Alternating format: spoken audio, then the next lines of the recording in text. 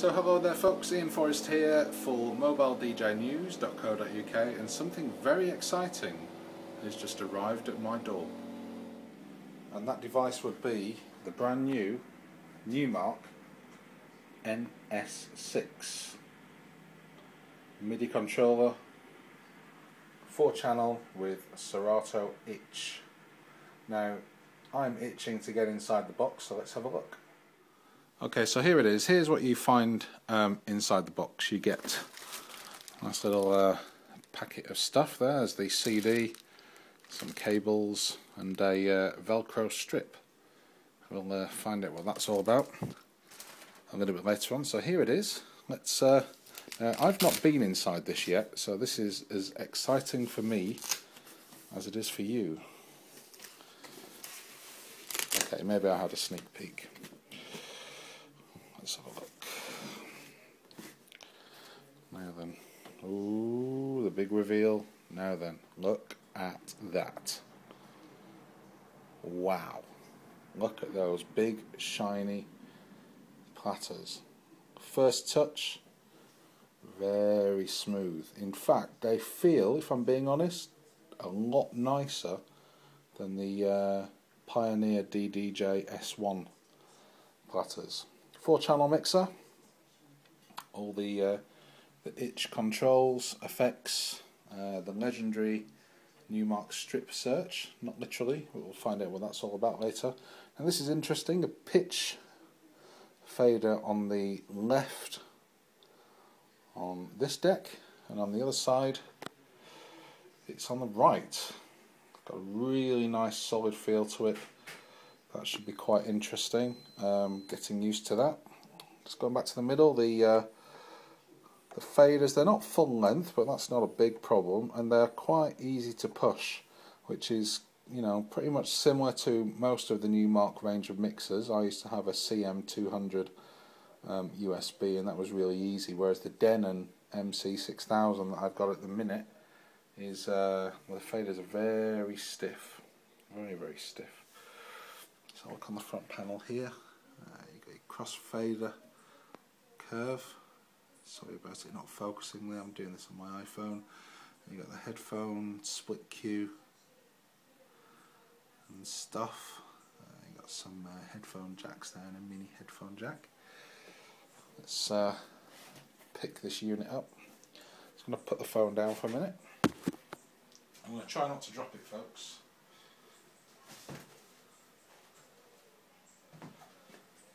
Okay.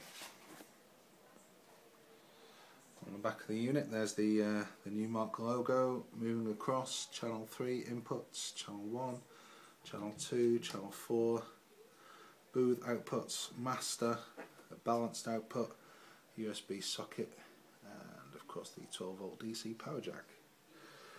So there it is. These this blueness on the platters is removable. As you can see, it's a nice tab there, but so I won't remove that just yet. So then, let's get this connected up.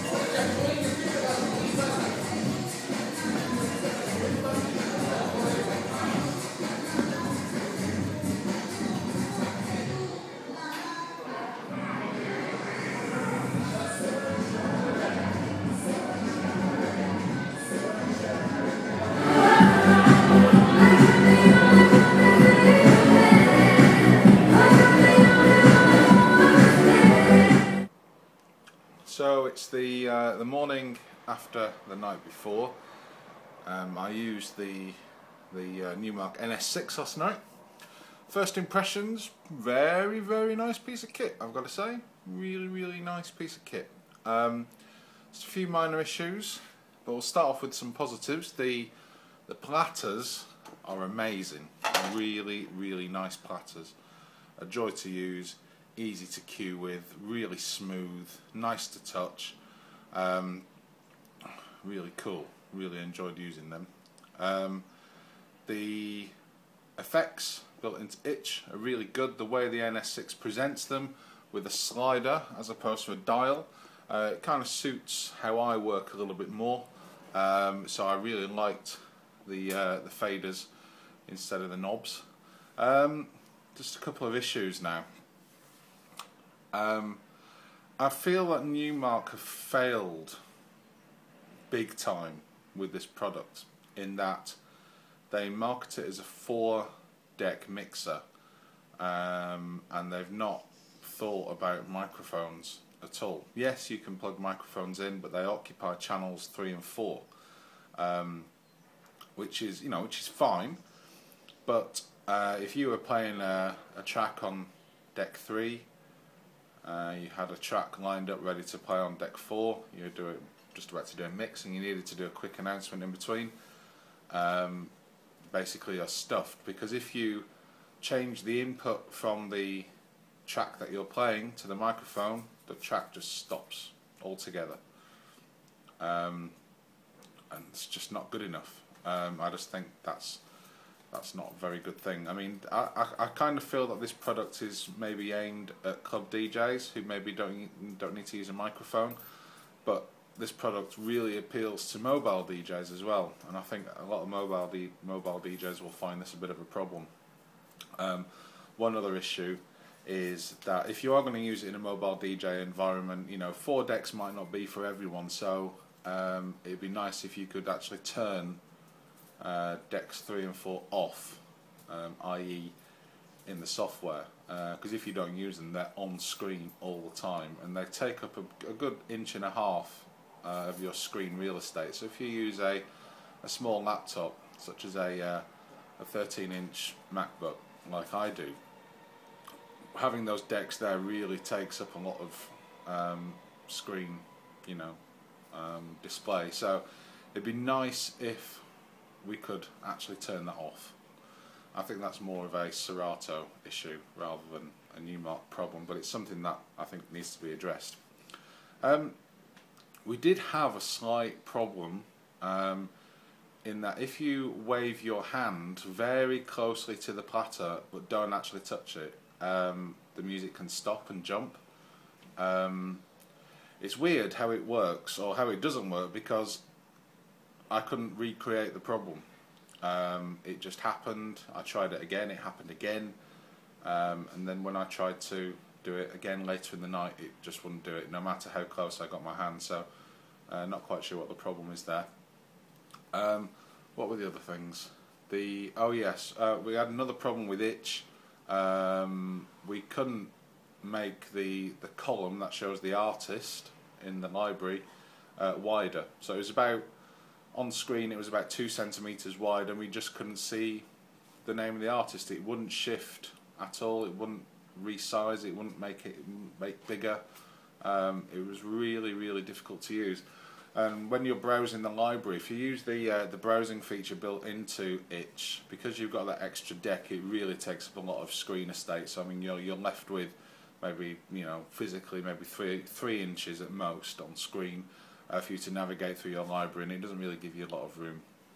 But just getting back to the Numark for a minute, it's an amazing piece of kit. It's really nice. I felt that the audio output was just a little bit different to what I'm used to. On the MC6000 and also on the DDJ units from Pioneer, the output is really quite bassy. You do get a lot of bass out of it, whereas with the Numark, you had to whack the bass right up to somewhere like 3 o'clock on the dial for it to even, maybe it was the room I was in, I don't know. But from past experience with Numark gear, the EQ works in a really weird way, in that you've really got to dial the EQ right in before it starts making a difference. I found that on my CM200 mixer, and I'm finding it again, bizarrely, on the NS6. But it's I'm sure it's something that can be addressed maybe with a firmware update. Apart from that, love it to bits. Yeah, really cool. you know, a few misgivings obviously with the microphone inputs, but apart from that, really enjoyed using it. Oh yeah, there was one other thing. The hot cues that are underneath the platter are very close to the cue play and pause buttons. I did find myself pressing the cue and sync buttons even whilst I was jabbing the hot cues whilst doing the mix, which puts you off a little bit. It's a bit annoying, so I think, you know, that's maybe something to address in maybe a future version. Maybe you move the hot cues far away from the play and pause buttons. Move essential buttons away from other essential buttons. You know, just to stop things like that happening. And also, I took a DJ friend with me last night to roadie for me, and I had to go off to the little boys' room at one point, and I left him using the kit. Now he's not into DJ. He is into DJ kit, but he doesn't. You know, he panics a little bit when he's using new stuff, and he really enjoyed using it. When I came back, he did remark to me that he couldn't work out how to cue stuff, like listen to the next track in your cans before you play it.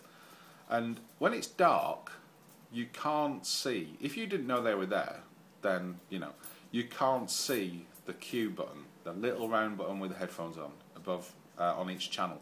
You can't see it. It's not lit up. It's not anything. If you didn't know it was there and it was dark, he couldn't work it out. He really couldn't work it out. When I pressed the button and obviously it lit up, he was amazed. He didn't even know that button was there. So I don't know if it's something that can maybe be looked at in a firmware upgrade or something. Maybe have the background of that button white or dim or something like that, and then when you press it, it turns red, just so you can see it. And just one other thing. I'm thinking of loads of things as we go along here. The effects. Now, I don't know whether it's because I didn't understand exactly how it all worked, but I couldn't assign the same effect across multiple channels. So if I was doing a mix and I wanted a low pass filter on channel on deck A, and I wanted the same low pass filter on deck B, it wouldn't let me do that. It was either on channel A, it was either on deck A, it was either on deck B, and every time I selected the other one, it would cancel it out on the other. What you have to do is, because you've got two FX banks built into Itch, you had to set the low pass filter on FX deck B or FX2, and then use it from that. But then if you wanted to introduce a bit of flanger or something like that, then you just couldn't. It was impossible. I'm used to, in Tractor, being able to chain effects together like flanger and high pass, low pass filters, that sort of thing, and you just couldn't do it. It was impossible. It's either one effect or the other. But I think you know, that's a minor thing. But you know, not every mobile DJ will probably want to do that. But it's I think it's something that maybe needs to be looked at, maybe if you're in a firmware upgrade. But apart from that, really enjoyed using the unit for the first go last night. We're still scanning. You can just see my laptop in the background there. It's there we go. It's still scanning tracks for the next gig. So hopefully, I think it's got about 1,000 or 2,000 left to go. The next gig is on Friday night. Gonna give it a bash then, and again on Saturday, and we'll do another video and see what I think of the unit then. But for now, thanks for watching. Don't forget to check out the website mobiledjnews.co.uk, and see you soon. Thank you for watching.